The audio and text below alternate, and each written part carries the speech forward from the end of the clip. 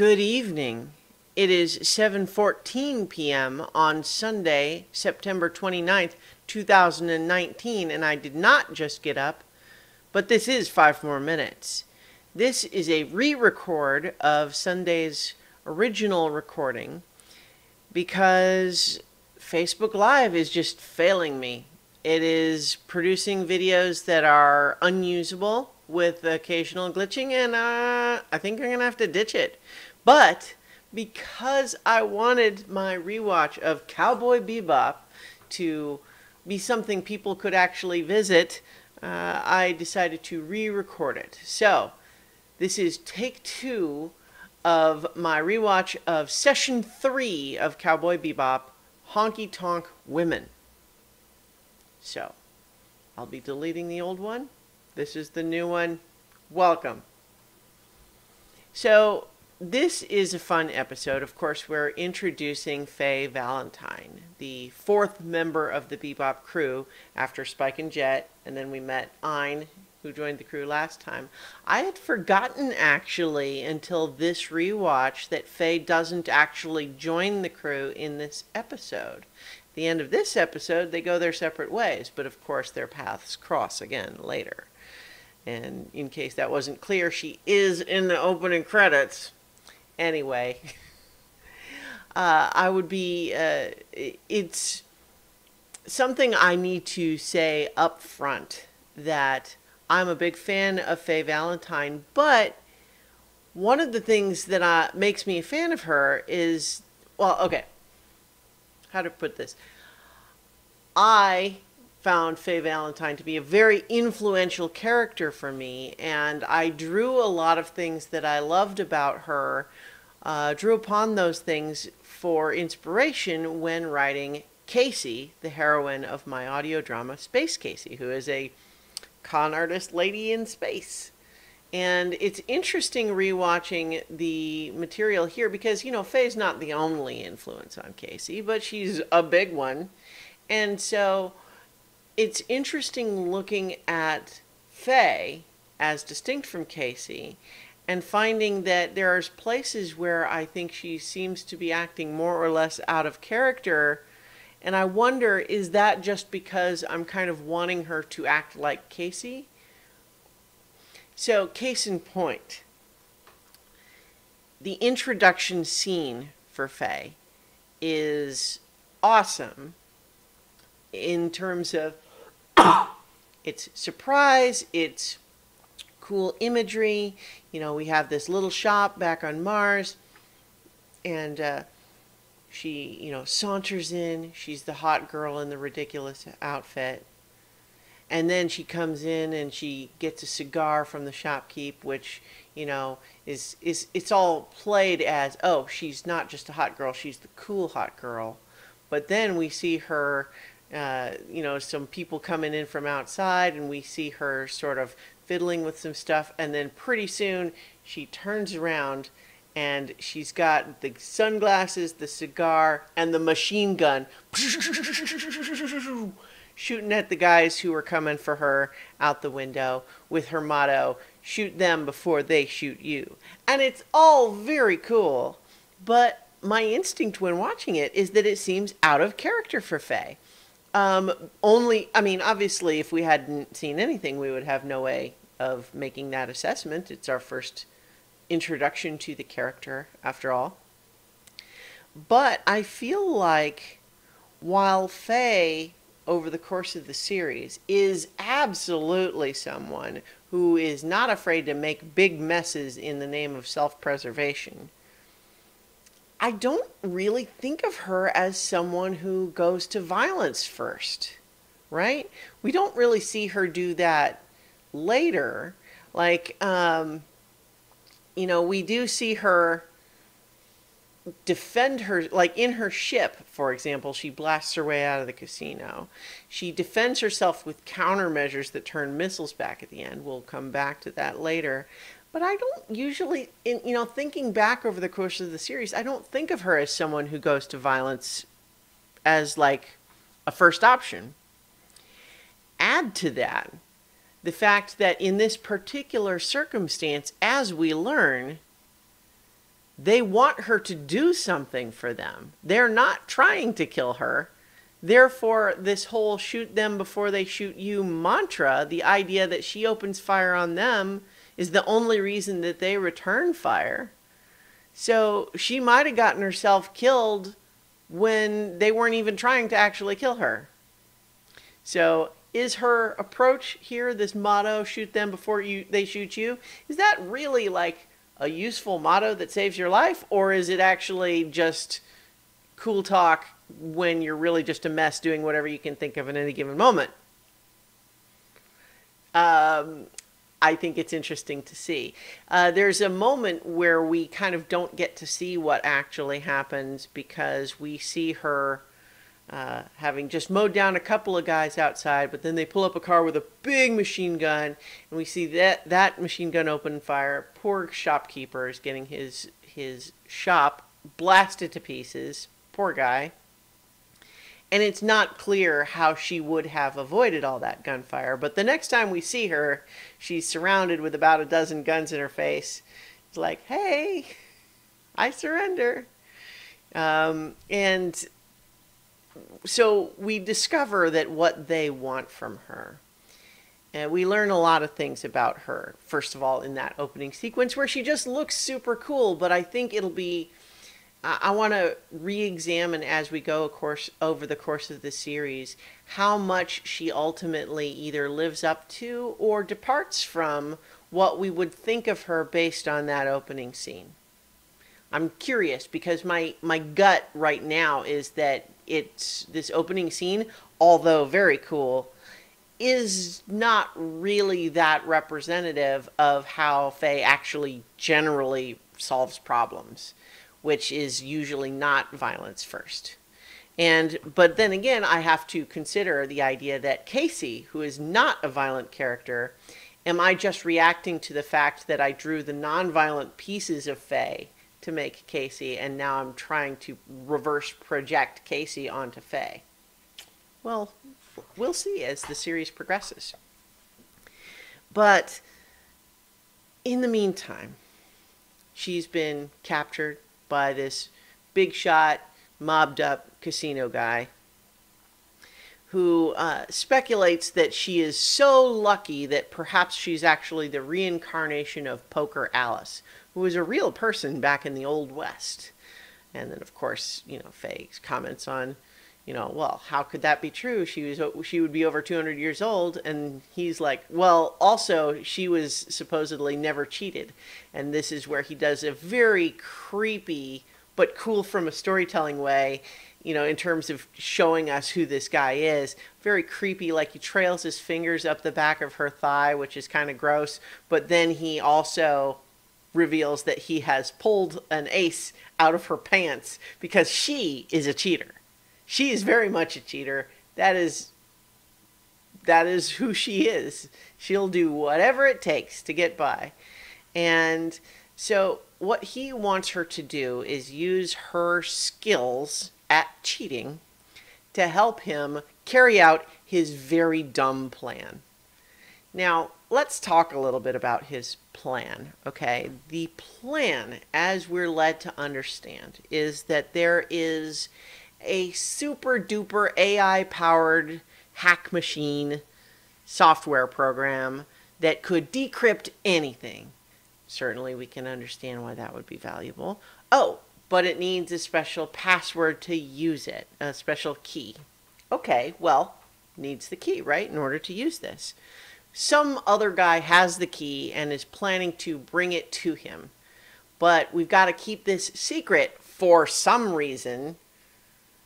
So the plan is that this guy will come to the casino, which our bad guy owns, and instead of just bringing it to him, he's going to bring it with a bunch of other chips to a blackjack table where he will proceed to lose all his money. But can he lose his money just by playing badly? No, I guess maybe someone is watching or something, even though we see no evidence of any authorities in the area. So he has to play well but lose anyway because Faye is the dealer and she's cheating. And then once he has lost all his money, he will tip her the very last chip, which will be the special chip that contains the key for the special software in it, and then she'll bring it to Casino Guy, and her debts will be canceled. We learn she's got a lot of debt. That's going to be a recurring theme for Faye. So, somewhat of a recurring theme for the whole show. The crew of the Bebop has trouble with money. So she is on board because of the promise that her debts would be canceled. But again, what's with the overcomplicated plan here? There's so many ways that it could go bad, and does as we see the episode progress. It's a super dumb plan. This guy, as we see later, he can do whatever he wants. He doesn't seem worried about the police or anyone like that. Why does he not just have the guy bring them the freaking chip? Why does it even need to be disguised as a chip? So, I want to comment though, because I'm talking about how dumb this plan is. But I'm not criticizing the episode in that regard, because what it does is it takes this episode out of being like a thriller and into being a farce. This is not a suspense thriller. This is not James Bond. This is a dumb plan from a dumb guy that fails in dumb ways. And then we have Faye and Spike who just get caught up in it. It's not their plan. They're not responsible for it. They're just caught up in the momentum with this whole dumb plan going on. And they're constantly befuddled because they can't figure out why anything would work this way. And yet, now someone's trying to kill them about it. And so I think it's kind of, it lends a fun energy to it, even though it's super dumb and it fails in very obvious ways. So we have her planning to carry out this whole subterfuge as the blackjack dealer. In the meantime, we have Spike and Jet, who have come to the casino because they're down to their last little bit of money again. And I guess Jet had a dream where Charlie Parker, the famous jazz musician, gave him some ancient philosophical sayings about only hands can wash hands, and that is why he's supposed to go win money at a casino. Spike is also skeptical, but hey, what are you going to do? Jet does look good in his spiffy suit, but it's interesting that he specifically mentions to Spike, don't win too much or else you'll get us kicked out. And, based on what we've seen from Spike so far, that seems entirely reasonable. What with his quick, sticky fingers and all, and his, quick thinking and ability to suss out detail, it makes sense that he might be good at, gambling and or cheating at gambling. What we see him do is first earn a little starter money by helping these three old guys that we've seen before, who are going to be recurring cameos throughout the series. They're trying to play some game or other, and he helps them win a bunch of money, so he takes a little bit as a tip, and that's how he gets his sort of seed money for playing around the casino for a little while. But this is where he goes to the blackjack table where Faye is the dealer, and here is, failure point number one of the dumb plan, is that she is given an image of the guy she's supposed to work with, but it's on this old kind of crappy display that is sort of distorted and messed up, so she can't really see very clearly, and it looks just enough like Spike that she assumes Spike is the actual guy. This sort of mistaken identity is a farce trope, not a thriller trope. This whole thing's a farce, and it's fun that way, and I think that's why it is perfectly acceptable to enjoy the episode by poking fun at how dumb this stupid plan is. So she proceeds to try to cheat in order to make him lose all his money. Now, this is left kind of subtle, but I believe the implication is that he sees her cheating and is trying to win anyway. But we see him accumulate a big stack of chips, certainly more than he started with. But eventually, he goes ahead and he makes one last bet for all but the last chip. And, so she, cheats to take it from him. And here's another bit that kind of doesn't really make any sense because Spike is playing into what she expects of the plan, although he doesn't actually know anything about the plan. So does it really make sense that he would make a big deal about the last chip if he doesn't know this plan? It's fine. So he basically gives up, like, well, you cleaned me out except for this last chip. Guess I'll keep it as a souvenir. And, this is where she's saying, oh, wait a minute. That's not the plan. You're supposed to give it to me because it's the special chip I'm supposed to take up to Casino Boss, blah, blah, blah, blah, blah. So, with the plan exploding around her, she chases after him, right? And she confronts him. And this is where he's having this reaction of, like, what's your problem, lady? I saw that you were cheating the whole time and I didn't say anything. And now you're going to come after me because I didn't give you my last chip? And I think that there's this great moment there where we get a little bit of game recognized game between them, right? Because what we get is he has been, observing that she's cheating all along. And because he's not in this to win a bunch of money, in fact, he was specifically told by Jet not to win a bunch of money because he'd get everyone kicked out of the casino. So he's just looking for a good time. And I think when he sees her cheating, there's a degree of respect and collegial civility. I don't know. I'm not thinking of the word that I wanted. But the point is, he's seeing her doing her thing. He doesn't really care. Like, he doesn't want to report her. He doesn't want to interfere with what she's doing. He's like, all right, do your thing. That's fine. He doesn't care. He's just planning to leave.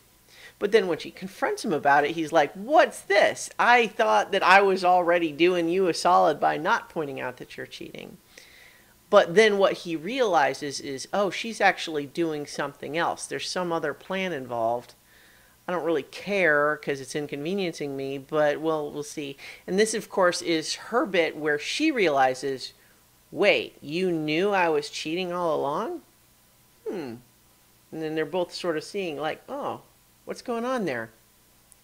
But this is where we see Casino Guy's goons coming up because presumably, they've been watching on all the cameras. They know that the plan is already exploding because, of course, it is. It's a stupid plan. And so they confront... Oh, no, okay, I take it back. I skipped a step because this is another farce coincidence. We get another farce trope, not real suspense thriller trope, which is that by sheer coincidence, Spike, after leaving the table, bumps into the actual Mark,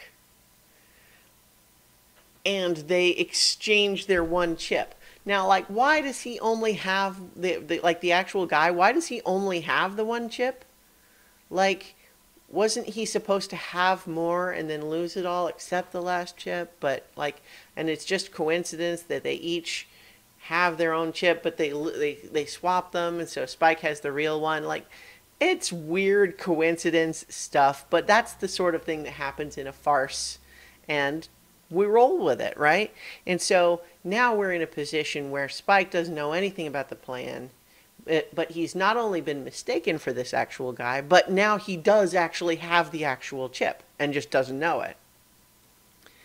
But when the goons are coming in, they're seeing what's going on. She left the table. She didn't seem to get the chip. She's chasing after this guy. What's going on? So they send in the goons. She runs away. And Spike is suddenly like, face to face with these guys who are saying, we're going to ask you a few questions. Like what? Kapow! They sucker punch him. And this is where we know Spike already. We know one of the things about Spike is he's very good hand to hand and kind of likes it. So there's a cool bit where they sucker punch him, and it's a pretty hard punch, and we see him like lean way over, but he's got the balance to not go down, and he just kind of stands up and he's like, oh, okay, we're doing this now. Great. And so he beats up those guys. More guys come. He's like, all right, great fitness program here. And so he's having fun fighting a bunch of people. And then, of course, for comic relief, cue Jet, who actually has won some money at the slot machines, but is realizing now, oh no, Spike has gotten in a fight. We're getting kicked out after all. In the meantime, Faye, because she always has backup plans, runs off and uses her bracelet to remote control her zip craft to literally blast its way out of the hangar with missiles, shoot its way into this casino, and then, she gets on board and she's using heavy weaponry to blast a big hole in the wall so that she can escape on this little zip craft. And it's just, again, it's so, like, it's survival as priority number one, with really no consideration whatsoever to how big a mess she's leaving behind her, even though ultimately in the grand scheme of things, you keep running, leaving a mess behind you. It trails after you. You start accumulating a long list of places you can never go back to, and people who maybe want to hunt you down or put a 6 million Wulong bounty on you, as happens in this particular case. But in any event, she is surprised to realize that the also savvy and scrappy scoundrels interested in self-preservation, Jet and Spike, manage to hitchhike aboard her little zip craft. And so all three of them escape on her zip craft. And here's where we get a soft spot from Faye. Now, this is something where, you maybe could write it off as just, she's doing what she's doing because that's what the plot needs to have happen. But if we think about it, in this circumstance, given everything that just happened, Faye is the one in control. She's piloting her ship. They're clinging to the outside desperately. She could shake them off. She could fly into space. She could do anything she wants. But what she does is volunteer to take them back to their ship. And I think the reason she does that is because that is who Faye actually is. Her sort of go-to moves are manipulating people and working with that sort of relationship. And so she's kind of hoping that she can work with them and maybe get them to do what she wants as opposed to just ditching them. And she, of course, is still thinking, well, okay, maybe if I can work with them, maybe I can get the chip. I don't know. We'll see what happens. But in any event, she wants to work through connections with people as opposed to just solo. So she takes them back to their ship, whereupon they promptly turn the tables on her and handcuff her in the bathroom. And this is where I think we get our glimpse of, like, we've seen Faye's, self-defense mechanisms, but here's where I think we get to the parts that I remember most fondly about Faye, which is just she's willing to do or say anything to just save her own skin, and she is not shy about changing her story in an instant. If the first one doesn't seem like it's working, just roll with it. So, she's talking about, like, oh, okay, well, what you actually need to do is, like, oh, how cruel you are to lock me up. Oh, wait, no, actually what you need to do is turn that chip into that guy. He'll pay you a lot of money for it. And then, oh, wait, no, what I am is I'm a traveler. It's in my blood. I travel all the time. You can't lock me up. And she's howling like a wolf. She's just doing everything and anything she can think of to try to manipulate these guys. But again, part of what we know, as we see later, is she's got plans within plans and backup things all the time. So it almost doesn't matter. She's a shotgun of a person. You know, she just throws anything she can at the wall, and then the first thing that sticks, she just runs with it. And so she's just doing whatever she can. But in the meantime, Spike and Jet, they're a little savvier than the average person that she tries to run her games on. So, you know, they decide to lock her in the bathroom, and Jet checks out the chip she's talking about, and turns out, oh, yeah, okay, not only does it have a microchip inside, but here's where we get a little bit of a clue of his background. He mentions, a history with the police, and knowing the detail, this is where we learn about this decryption program, the crypt breaker.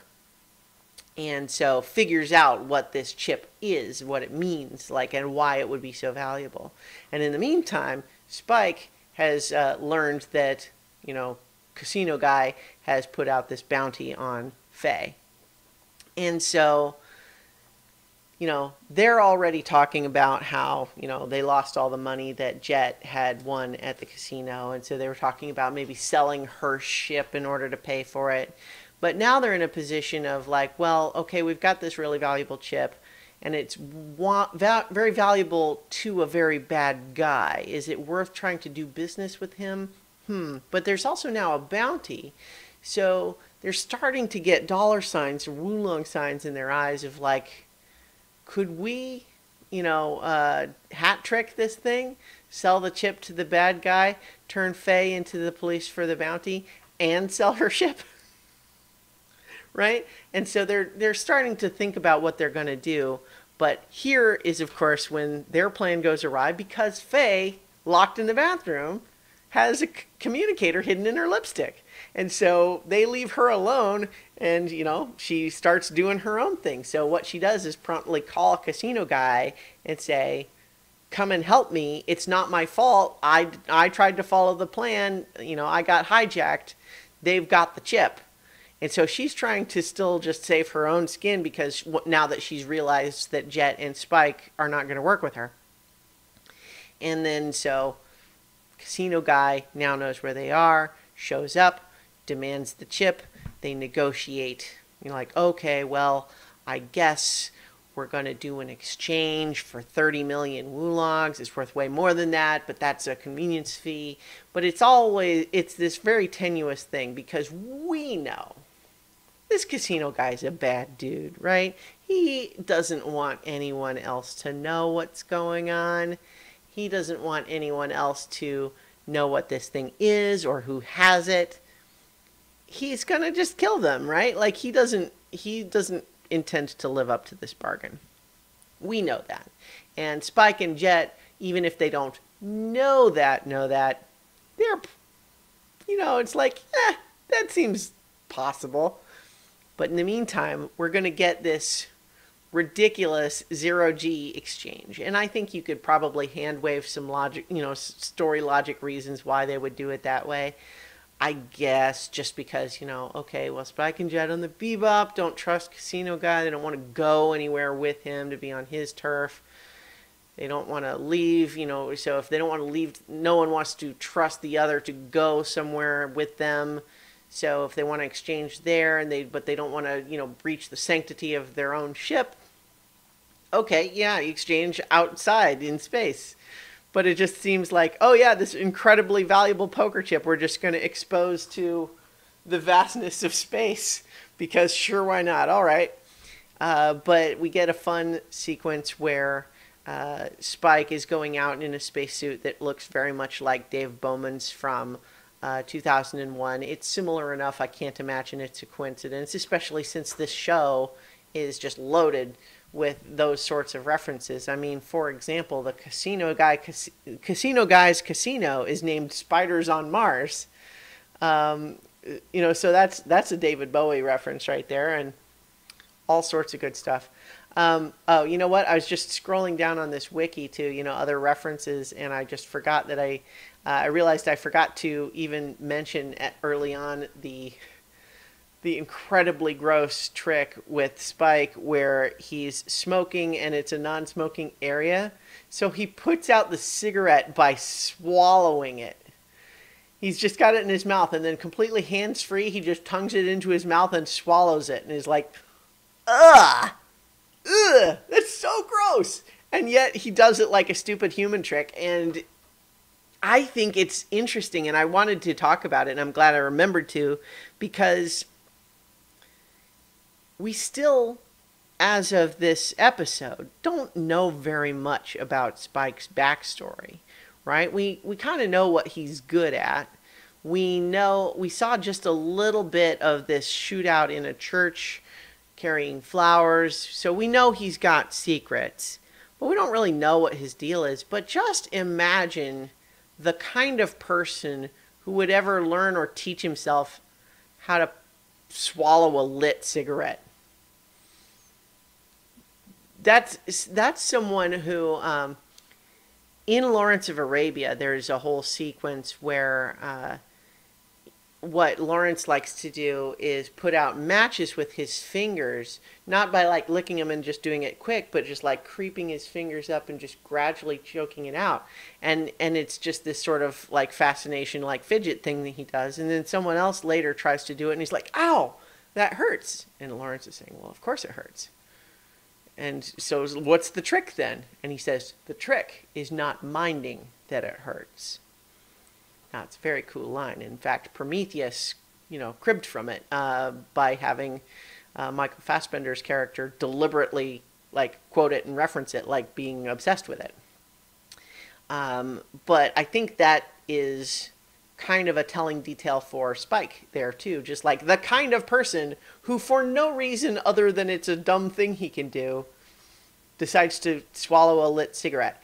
But it also kind of sets up what he does later, which is that he can swallow things and then kind of cough them back up on command, right? He swallows the lit cigarette in the elevator, but then later when he's by an ashtray, he just sort of and he spits it out into the ashtray, which of course is what he does with the chip later. So it's kind of, it sets it up, but I think it's that sort of nifty little attention to detail that this show is really good at. Anyway, where were we? Yes, the transfer. But in the meantime, while Spike and Jet are negotiating with this casino guy, this is where Plan C from Faye is kicking in. She has not only got the communicator and a lipstick, but she's also got, it's like an earring or something. Like she's manipulated Jet enough to say, at least uncuff one hand. I can't even go to the bathroom like this. But of course, with one hand free, pick. She picks the lock on the other handcuff. She's free. Ein spots her and sort of chases her around. There's a nice little comic moment there where we see her trying to slink through the ship and getting caught and chased by a corgi, which is silly.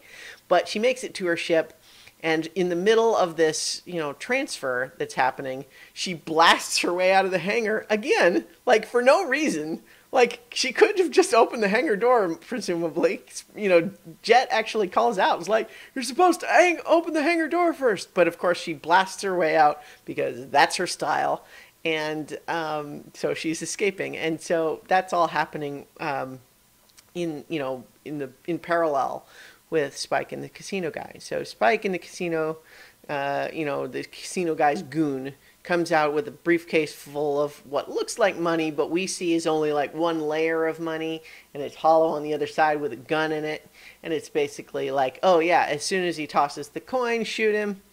But Spike, because he's no dummy, he tosses the chip, but he does so in a moment where the timing is, he like throws it slow, and then we see the other guy immediately go for the gun, but the other guy can't immediately shoot him because there's this rotating piece of the ship that's passing in between.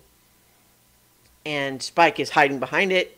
There's a nice, cool little sequence of moves where he flips around. He manages to, dodge the other guy's bullets, disarm him, kick him off the side of the ship, send him flying off into space, and then land and reattach his magnetic boots just in time to catch the chip that he threw at the beginning of that whole little thing that was sort of just floating slowly through space on its trajectory. And it's a very cool sequence, right? But that's just in time for Faye and her little zip craft to show up and use a little gripper claw to steal the briefcase. But the joke's on her because it's not actually that much money in it because it was faked, right? So it's like now she's trying to get away. Casino guy fires a bunch of missiles at her, not realizing that she's got these weird countermeasures that can reverse the polarity or whatever of missiles, and it sends it back and blows up Casino guy's flight deck, presumably killing him.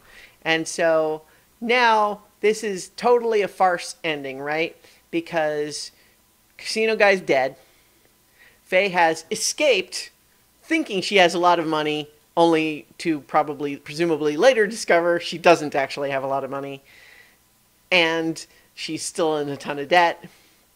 And meanwhile, Spike and Jet are now left with nothing but this little chip that is only valuable to bad, evil people. And so it's like, what are you going to do? And so it's telling, I think, that Spike and Jet, what do they do with a chip like this? It's a very dangerous tool. And it's really only valuable, like, it's only good for doing bad things. And it's not really their style. They're bounty hunters. They're not criminals, right? So they're not good guys exactly, but they're certainly not criminals either. They're not bad guys. They don't want to give this powerful criminal tool to a bad guy. I mean, they were maybe gonna trade it for a bunch of money, but now that's dangerous. You know, the sort of person who would want to buy this thing is the same kind of person who's going to betray you over it. So what do you do with it? Well, you want to turn it into the cops? That doesn't seem right either. So of course, what do? They take it back to a casino and they make a bet with it. And so that's this episode. Faye has gone off on her own, not with a lot less money than she thinks she has. You know, Spike and Jet are back where they started, just like always. Ein is running around being cute still. And Casino Guy got himself blown up, which is, I think, a just payment for his stupid, stupid plan. So that's Honky-Tonk Women. It's a great episode, I think, and I'm very excited to, continue. And, as I mentioned, I think I'm going to try to keep watching Faye as we continue with this rewatch to see how she develops and whether I'm maybe misremembering how violent a person she is, how quick to violence that is. Certainly afraid of violence, not necessarily. She is willing to use violence if she has to, but it's a question of, is that her go-to move, or does she only do it when pinned down? That opening scene would suggest that it's go-to move, plan A, first response. She carries around a machine gun in a tiny little purse, apparently. Whereas I feel like the Faye we learn in the rest of the series doesn't feel like that's her style, but we'll see. So I may be misremembering, we'll see. But yeah, so next week we'll be talking about Session 4, Gateway Shuffle, which, as I recall, has a number of things that I really like and a couple of things that I maybe don't like quite as much. But I haven't watched it in a while, so we'll see. So in the meantime, congratulations if you made it this far. This take 2 is actually even longer than the original one, which sucked because of the all sorts of weird digital artifacting that was put in there against my will. So I hope this one was better, and I'll be back next week for that. But in the meantime, I'll talk to you tomorrow for 5 more minutes.